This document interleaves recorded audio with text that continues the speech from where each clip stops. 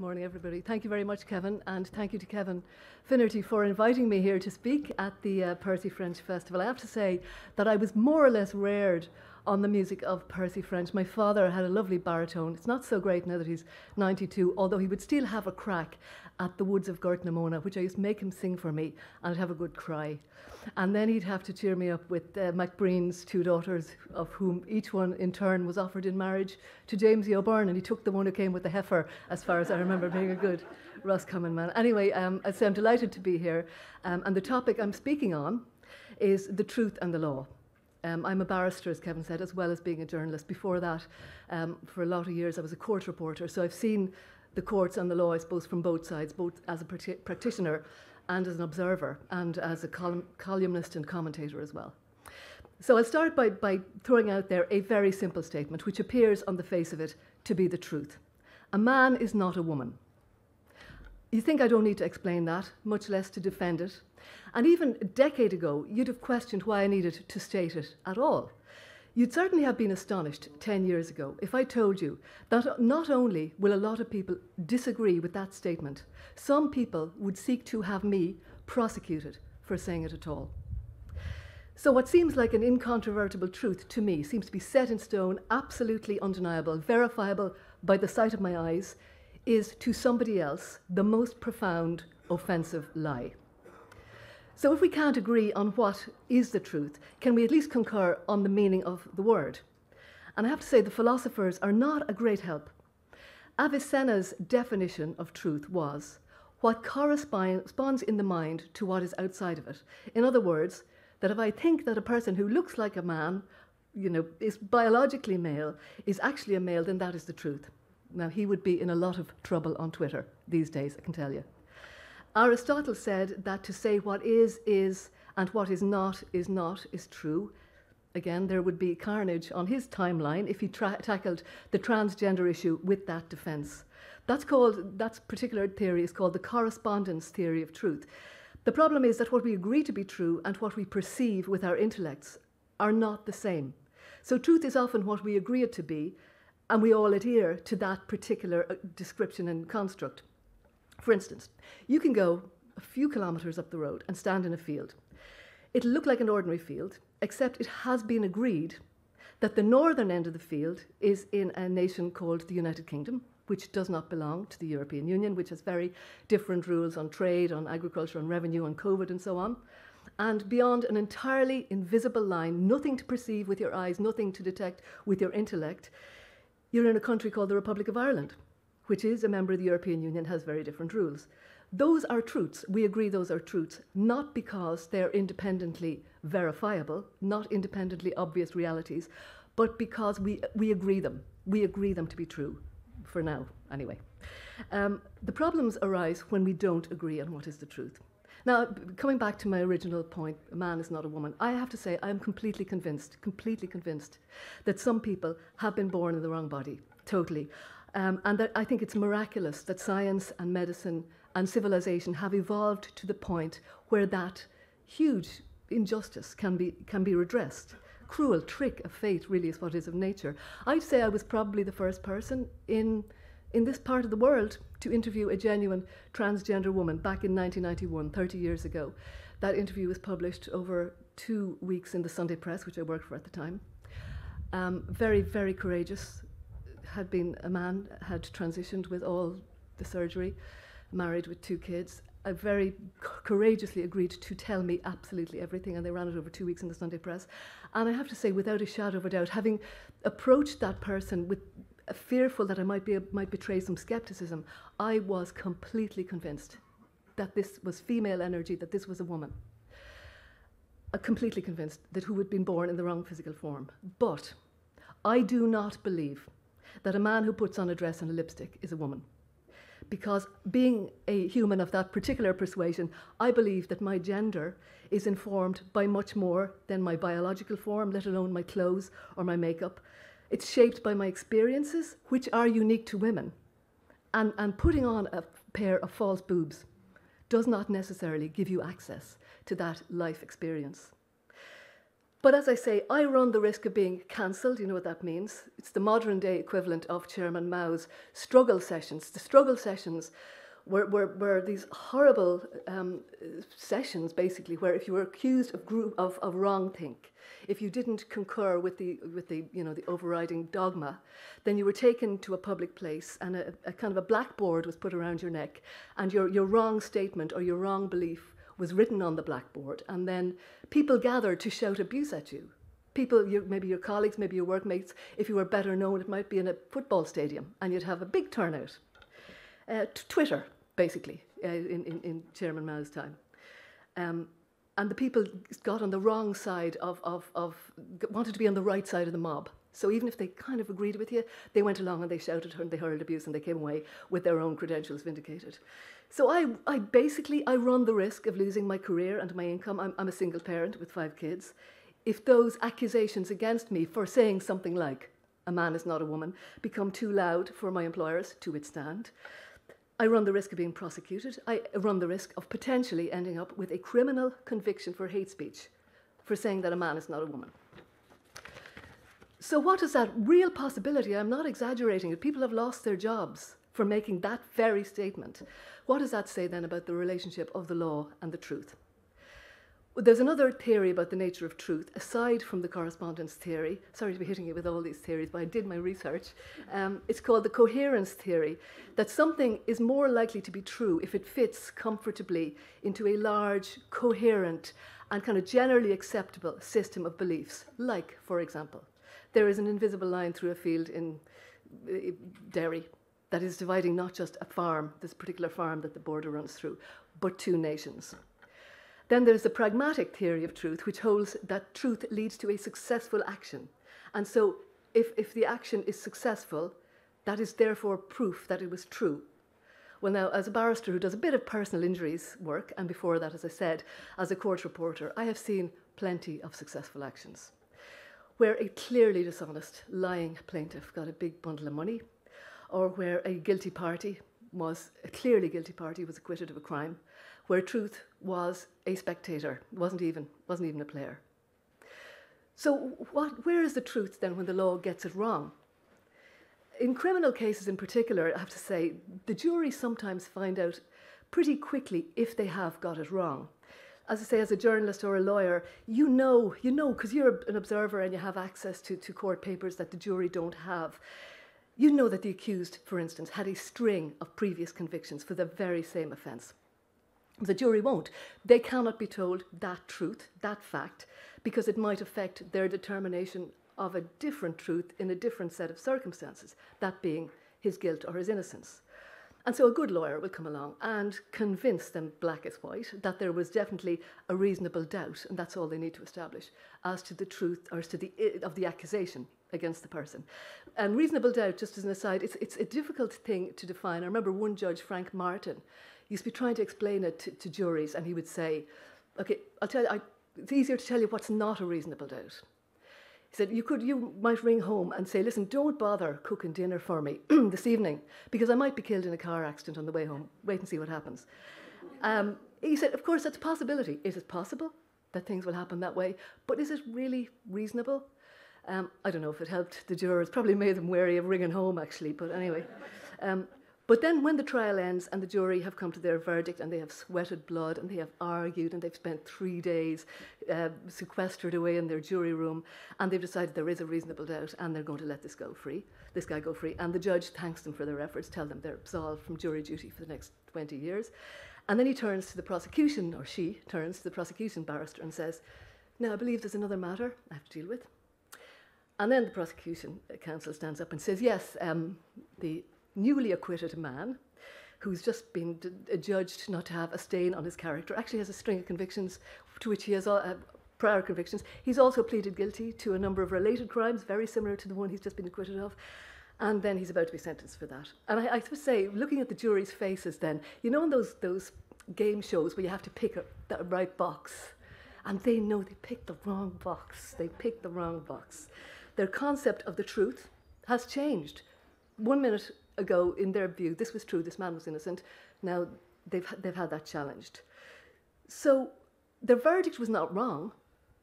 It was based on the evidence before them, but was it the true verdict? The juror's oath calls on them to give a true verdict give according to the evidence. Was that what they gave? If the truth was that 12 citizens believed that person was not guilty, did that make that person's innocence a truth or a fact? Just to come on to a case that you're probably all familiar with, it's getting a lot of coverage at the moment, the 25-year-old unsolved murder of Sophie Duplantier. Now, the French say that in that case, they have established the truth, that a man called Ian Bailey killed her. They've convicted him in his absence. Now, that trial had no forensic evidence, no fingerprints, no bloodstains, no witnesses. They rejected a statement that didn't accord with an original statement that they said they preferred because it all pointed more towards his guilt. By our standards, a trial like that, we would say, would put North Korea to shame. They wanted someone to blame, not somebody to convict. They operate under the Napoleonic Code, which is interrogatory rather than adversarial. In that case, I would suggest they put the dogs in the street in the jury box, and they got the verdict they wanted. But Nietzsche said the falseness of a judgment is not necessarily an objection to that judgment. The question is to what extent it is life-enhancing, life-preserving, species-preserving, perhaps even species-breeding. Now, a lot of people in this country believe that our system should have prosecuted Bailey and presumably should have convicted him, even though the evidence wasn't there, in the interests of the greater good. So if a false judgment serves the greater good in the short term, does that make it right, and therefore does that make it true? Which kind of brings me on then to my central subject. What is the relationship between the law and the truth? Does the law purport to establish the truth and proceed to administer justice based on that determination? Or does it strive to seek justice between the parties, justice for the accused, justice for the victims, and hope that the truth is somehow therefore vindicated in the process? In other words, if a result is just and it is fair, does that also make it true? Of course not.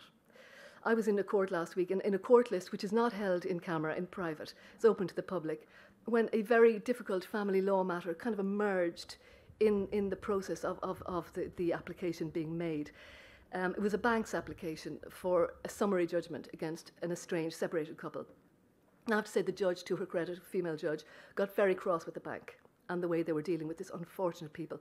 They were basically stuck living under the same roof. They couldn't afford a mortgage, and a second mortgage, they couldn't afford the first mortgage, and they couldn't afford rent. And she adjourned the case for as long as she possibly could, with some harsh words for the barrister for the bank, to give them time to get their affairs in order. Now, that was right, and that was just, and that was fair, and everybody else except him in the court thought that was the right thing to do. But the truth remains that that couple borrowed that money. The truth is they owe that money, and the truth is they have to pay it back. So it might be just and decent for the law to say you would clear off vultures, leave them alone, but it is not a true verdict on the situation. Now, I have to say, and you'll say I'm saying this because I am practicing as a barrister, but most judges, I believe, do their best to make the truth the bedrock of their adjudications. Some don't, and hopefully those appointments are being weeded out, but most of them do. In fact, I'd say the majority do. But how do you know when somebody is lying? How can a judge or a counsel or a juror tell if somebody is lying? Because lying, I mean, whatever about the truth, I would say lying is a very subjective and very fluid concept. So just to give you an example, it emerged recently that 90% of litigants who had suffered soft tissue injury and had been undergoing physiotherapy for their soft tissue injury up until their court case came on, no longer needed physio after they got their compensation. Now, if you were going to apply Aristotle's correspondence theory, you would have to conclude this obvious truth. The best cure for a stiff neck is the application of a big wad of money to the patient's bank account. What is, what is not, is not. And I have to say, you'd have to take a very depressing view of human nature to believe that every one of those people was actively lying, actively perjuring themselves. I'm prepared to give human nature this much credit as to say that the explanation is that they believed at the time that this was true, that they had a sore neck, that it was somebody else's fault, that they needed physiotherapy and they deserved the money. And other people got the money, the same money, bigger money. Why shouldn't they have it? I think most of these people, if you ask them, and sincerely would consider themselves to be honest people. They'd bring back extra change if they got in a shop. They wouldn't park in a disabled space. They have television licenses. But they somehow managed to construct a truth to suit their purposes and do it with a clear conscience and do it, in lots of cases, with a sense of entitlement. I was in a case recently, a personal injury case, where there was a direct, fundamental, absolutely black and white conflict of evidence between the two sides. Both versions could not be true. I won't go into detail because the case was in the paper, but a young man sustained life-altering injuries. Now, both versions of what was told to the judge were absolutely credible and coherent, but they couldn't possibly both be true. The accident had happened about 3 years ago. So both sides were testifying based on their memory of what happened on the day, right? Wrong, they weren't. We know from memory, actually, the way memory works, they weren't. That's not the way memory works. When you remember something, you don't remember the original event. You remember the last time you remembered it. You're remembering your own memory of it, your own retelling of it, not the original event. So before the case started, both sides were in negotiation or in consultation with their witnesses. And we were outside the forecourt, the law library, and the plaintiff, I could see him outside in the judge's yard, it's called, car park, with his counsel. And he was kind of physically acting out what happened. He was describing what had happened from his memory. And when he got into the witness box, that was the version he gave. It was based on his memory, but it was based on his memory of the account he'd given his senior counsel that morning. So in that respect, it was entirely true. The fact is the judge didn't believe him. But he hadn't lied. He had told, based on his memory, which had evolved to suit his purposes over the 3 years, he was telling the truth. Judge didn't believe him. She reached what was a very difficult, very tough, very courageous decision, but she weighed up the facts using her common sense and her intellect to reach a truth, if you want to call it that she could defend. So you might say, well, was it just and fair that a young man who had suffered a life-altering, irreparable injury, and change everything about his life going forward, and through no real fault of his own, got nothing? He got nothing. He walked away with a whopping legal bill. Some people would say no. Is it fair and just that the families of severely disabled children have to prove that somebody in the HSE was negligent during their birth before they can get compensation to support them? Arguably not. But that is the system that we have, and it is fundamentally based on determining accountability, trying to get the truth of what happened, yes, but hoping that the truth and justice will dovetail. Now, by and large, you probably think I would say this, but I think it works, albeit at a snail's pace and at an unconscionably ruinous expense to ordinary people. But the point is, nobody, not the judge, not the lawyer, not the juror, who wasn't an actual eyewitness to an event like the one I've just described, knows the truth. The best any of us can hope to do, and the judge can hope to do, and even, if you're talking to your client, what you can hope to do, is decide which version, all things being equal, is more likely to be true. What accords more closely with what we know to be true based on your own common sense, your intellect, your life experience, when applied to the proven facts of the individual case. It's not perfect, but then I'm going to quote you an English jurist called Frederick Pollock, who said in 1922, "A trial is not a search for the truth. It is to establish it is to establish a basis of fact for the adjustment of a dispute between litigants." Now, sometimes, for example, the rules of evidence force a huge divergence, and you would say an unjust divergence, between the substantive truth, the obvious truth, and the formal legal truth. For example, the guards are hunting a serial killer, and they go into his house and they find a blood-stained axe under his bed, fingerprints on it, hair stuck to it, but it was obtained during an illegal search. That is not admissible. The jury will never hear the truth of that. Or a confession is extracted with duress from an accused person.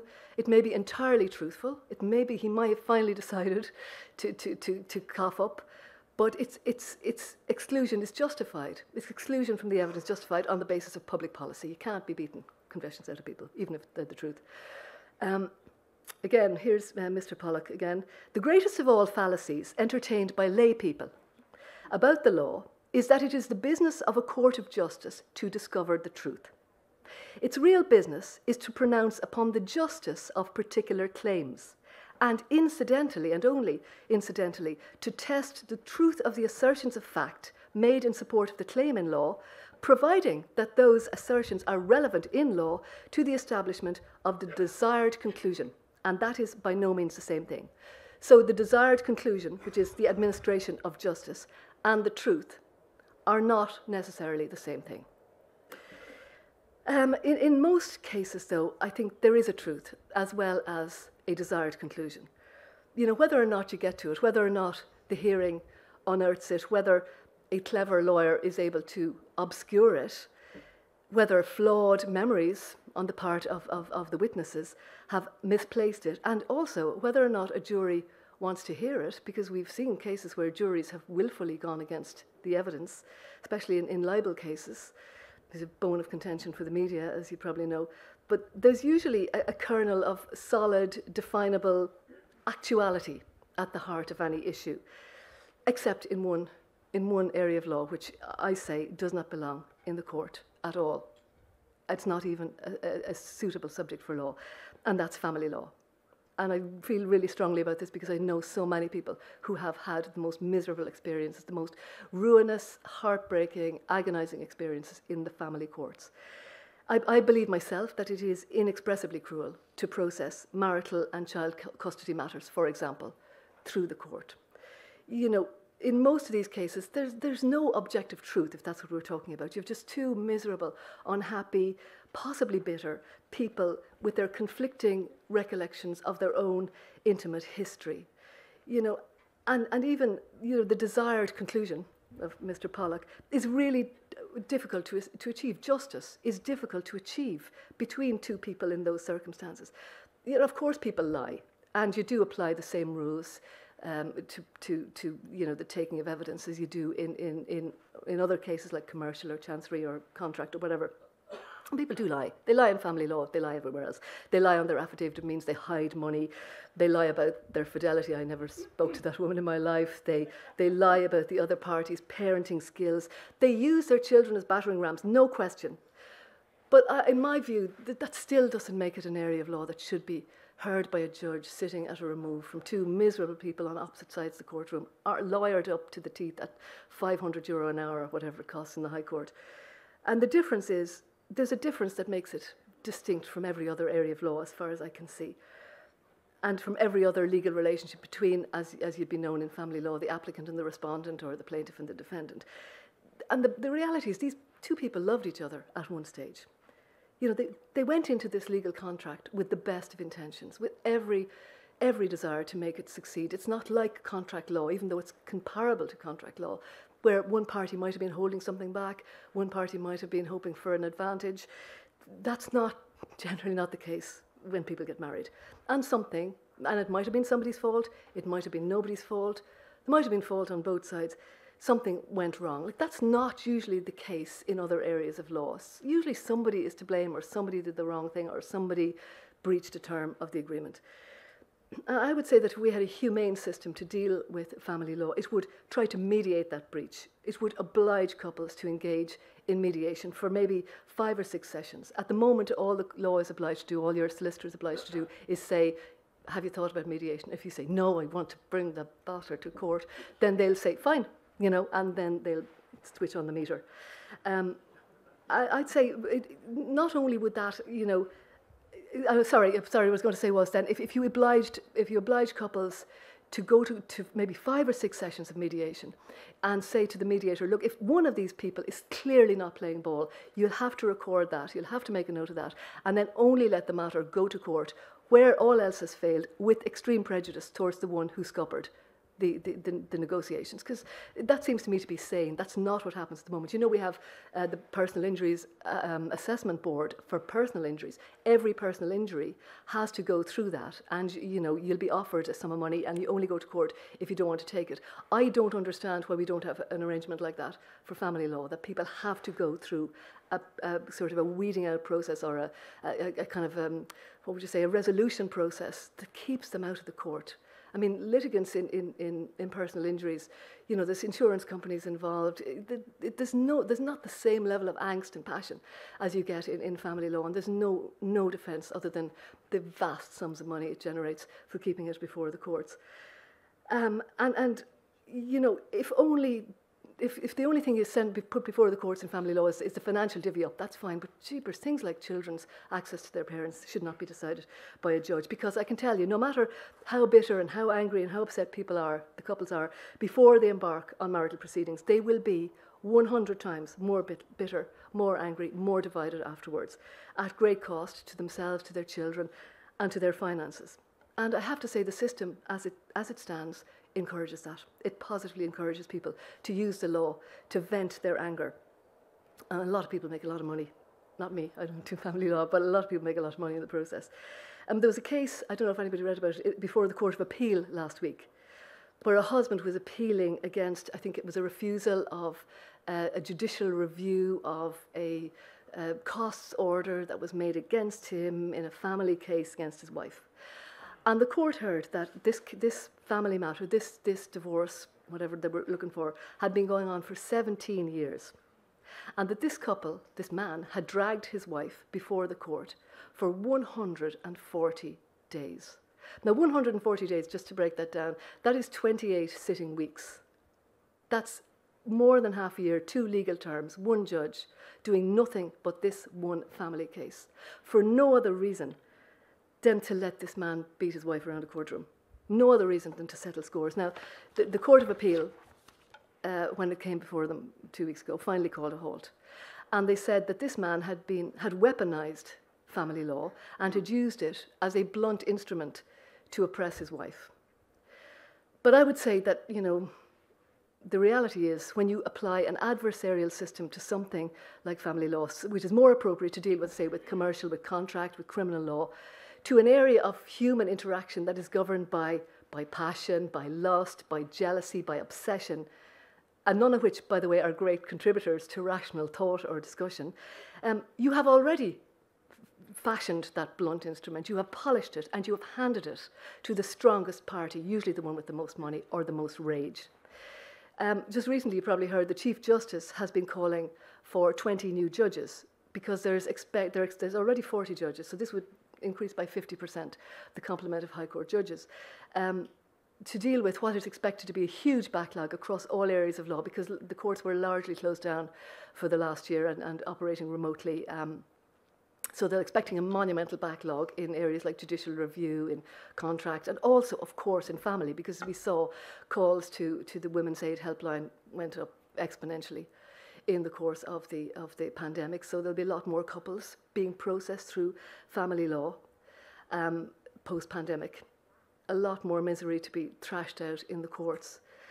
And here's my mad proposal, which will never get outside this room, I would say, but if you took family law out of the courts, even to the extent that I'm suggesting, even to the extent of insisting that everybody who is processing a separation or a divorce, first of all, sits down across a room, not across a courtroom, across a room with a mediator on the other side, and they try their best to resolve it, you would free up dozens of judges on a daily basis. You'd have certainly freed up 140 court days, by the way, the costs of which would have been 3 million between that couple, easily. You would have freed up 28 sitting weeks, to say 2 legal terms, in that one case. Now, that's not to say that the alternative process of mediation would necessarily deliver justice, but it wouldn't get hung up on the truth, on justice. It would be far more likely to achieve what I would say, at the end of the day, ought to be the objective of any legal process when you think about it. Not necessarily justice, actually, not even necessarily the truth, but peace between the parties.